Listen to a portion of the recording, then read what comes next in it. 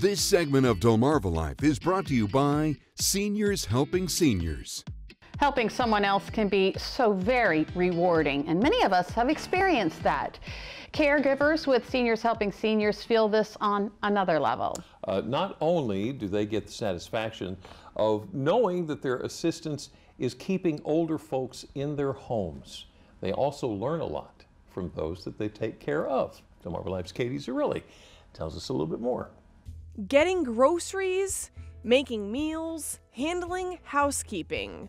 For employees of Seniors Helping Seniors, though there's a list of tasks to tackle, nothing tops forming friendships. We don't show up at the door with our satchels. We knock on the door and usually we'll have a muffin or something in hand to come visit our friends, our clients. We love spending time with them. Director Amy McDermott says Seniors Helping Seniors in Sussex County started 8 years ago. The goal is to help elderly folks stay in their homes as they navigate their final chapters. It's so nice to age in place, to enjoy your view in your home, the things you know, the things you're most comfortable with. You can find your way to every part of your house in the dark. It's your house. It's where you've lived for the last 20, 40, 60 years. And by having non-medical home care services, they're able to do that.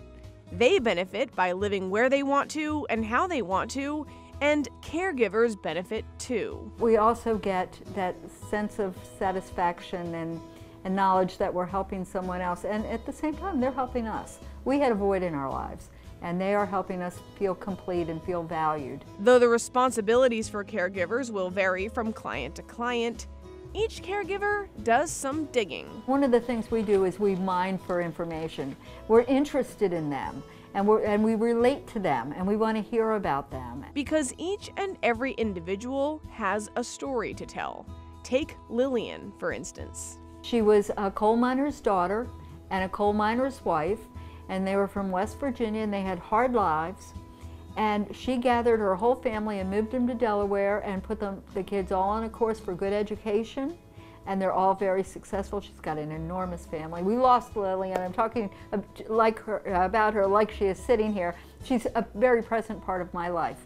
Lillian changed my life just by knowing her. Her grit and her substance and her positive attitude about getting her family into a better life, and she accomplished that. And just before her 101st birthday, she quietly passed away at home. There's also Retta from Harbison. She's in her 90s, and she tells me about sitting on the roof of a building in Harbison with her teenage girlfriends, and their job was to watch the night sky for enemy invaders.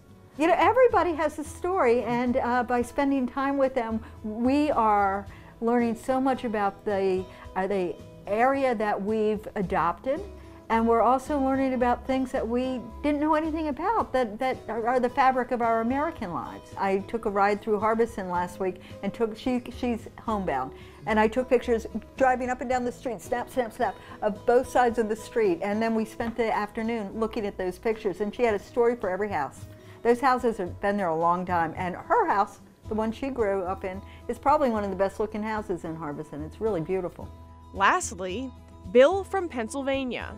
His job, as he worked his way through the ranks, was to get all these little phone companies in Pennsylvania, that's where he started, to follow the same policies and procedures. Amy says the skills it takes to do the job are those that have been developed over a lifetime. It's most important for caregivers to want to be with people and see those people thrive. You're going to meet people that are, like I said, from all walks of life, who have a story to tell and want to be independent. They don't want to go to a nursing home. They don't want to live in their daughter's basement. They want to stay in their house. It's going to be us one day, not too far from now. And we'll want to know that we'll be cared for and that our stories will be shared.